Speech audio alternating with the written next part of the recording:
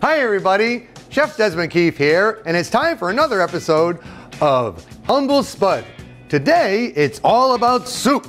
So we're gonna have two soups for you, and I can't wait to tell you all about it. So the first one is my sausage kale potato soup, which has got all kinds of great vegetables in there. It's perfect for any kind of winter's day or even just a nice meal to have at any time. Then the other we have is a corn chowder with green chilies in it, and they're both gonna be so sticking to your ribs good. I know you're gonna love it.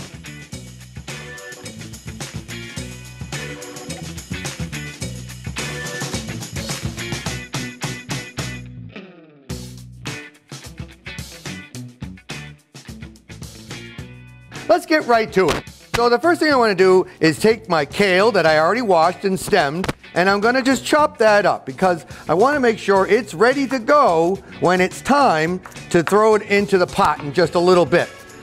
All right, so we just cut it across one way and then the other, and there it is. So we'll have that. This is all part of our mise en place, a place for everything, as we all know. And so there it is right there. And now let's move over to the stove so we can get the heat on and get the rest of this soup going. All right.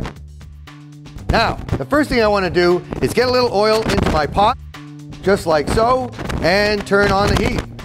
All right, let's get all that in there. Yeah, definitely. Okay. I have some chorizo sausage here. We're going to be browning that up. And that's the base to all the flavors that are going to be a part of this soup. So let's let that just get a little bit more on it right now. And as soon as it is simmering, oh yeah, there it is. Okay, let's get that in there. Oh yeah, so there's that nice sound that we're looking for. We're just gonna grab our spoon right here so we can stir that up. All right, there it is. There's that nice flavor. We can smell. All right, we just want to brown those up a little bit.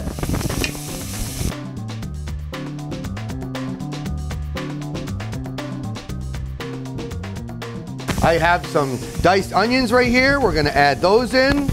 And then we also have some carrots. We're going to put those in there. And the celery. Okay, carrot, celery, and onions. That's our mirepoix. Right? All right. I'm going to put those in. Stir, stir, stir. As you can see, everything's starting to get that nice color from the sausage, which we absolutely adore. All right. Just getting a nice, until they soften up a little bit. Now at this point, I think it's a good idea to get some garlic in there. And that's another one of my philosophies. There's no such thing as too much garlic. So that's about 4 cloves of garlic that we're going to stick into that soup right now. And then in addition to that, I've got some nice jalapeno peppers that we minced up, and that's going to give us a good amount of heat. So we'll keep the soup working here. Okay, got some green and red peppers all diced up. We're going to pop those in now. Fantastic. Yes, indeed. All right, so now you can see we got some nice color in our pot, and that's what we're also looking for. A nice variety of colors as well as flavors. Okay. Now, I do have some beautiful oregano. I've got a little bit of balsamic vinegar, and I've got the crushed red pepper, because again, I just love a little bit of heat in my soup, especially this one. This is just one of my go-to soups. I usually make a gallon of this at a time at home, and then I have quarts in the freezer to pull out whenever I want. And so that's how I love to make that soup. And last but not least, we're going to get in our diced tomato. I did concasse these tomatoes, so that means I doused them in a little bit of hot water, and then I peeled them, seeded them, cut them in half, seeded them out, and then diced them. And so that way we don't have any tomato skin or seeds mixed into our soup. It's just that nice flesh that we want. I also have some nice navy beans here. I soaked these overnight and then boiled them before I put them in, so that way they're mostly cooked and then they'll finish in the pot. All right. So now we're getting pretty hearty here. All these different components, but we haven't added our favorite ingredient. Here it comes. So I'm using red bliss potatoes for this soup, and the reason why is twofold. I love the fact that they've got the skin still on them, that you can leave the skin on, so that gives you a nice color. And the other thing, they're kind of a waxy potato, which means that they give you a great flavor profile, but they don't break down in the soup. They'll stay whole even after you've boiled it for quite a while. So that's why I like to use the red potatoes for that. And then we're gonna get this, I got some tomato paste.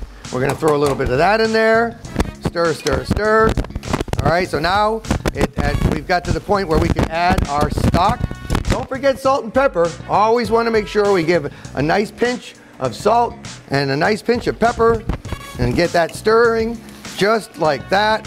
All right, so now I can add 2 cups of chicken stock and see how that does. As a matter of fact, you know what? I'm going to add a little bit more because I want that to have plenty of stock to be able to get that simmer going that I'm looking for. All right, so now let's let that come to a boil. And we'll be ready to add our kale in about 10 minutes. All right, this is cooking along beautifully right now. So what we're gonna do is we're just gonna add in this chopped kale that we have here. All right, stir, stir, stir. All right, and we'll probably, at this point, we can turn our temperature down to a simmer. And that way, all those flavors will be able to incorporate, and my kale is going to have an opportunity to cook up very nicely. So there we go, right there. Let's turn that down to a simmer and let that go for about another 10 minutes. All right, so here we are with our soup. It's all ready to be served. So this is our chorizo sausage, kale, and potato soup. And we're just going to put a nice ladle full, get a little extra broth on there like that. One of the things I love about this is all the different textures and flavors and complexity. You got the tomato paste as well as the diced tomatoes, so it's just a really rich broth that you have in there. Now, if you really wanted to, you could leave the sausage out once again and make it a vegetarian dish. You could even go with vegetable stock if you wanted to as well. So that's all about you and your desire. So now it's time to move on, and we're gonna start our corn chowder with green chilies. The first thing I'd like to do is make my creamed corn. So I've got some corn that I shucked off of some ears a little earlier today, and now I'm gonna put those right into my food processor like that with just a little bit of heavy cream. All right, give that a little moisture, and then what we're gonna do is we'll attach our top to it, and we're going to give it a little pulse. Oh, there you go. And that's going to release that those juices so that we have a nice creamy corn chowder, right? So if you just put the whole niblets in, it won't have an opportunity to give you that nice, almost milky consistency that we get when we're using the almost pureed corn. So I'm going to do just another pulse on there. Just like that, just to give it that, oh, there it is. Okay, perfect, very good. All right, so now that's all set, and we'll be using that a little bit later when we get to that point in the soup.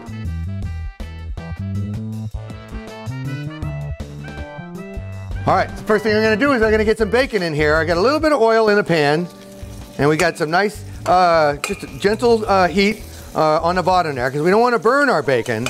But as you know, chowder means a pork product and cream. That's the traditional thing. Now, of course, if you are in Manhattan, then you're familiar with Manhattan clam chowder, and that has tomato instead of cream. But traditionally, it means potato, pork product, and cream.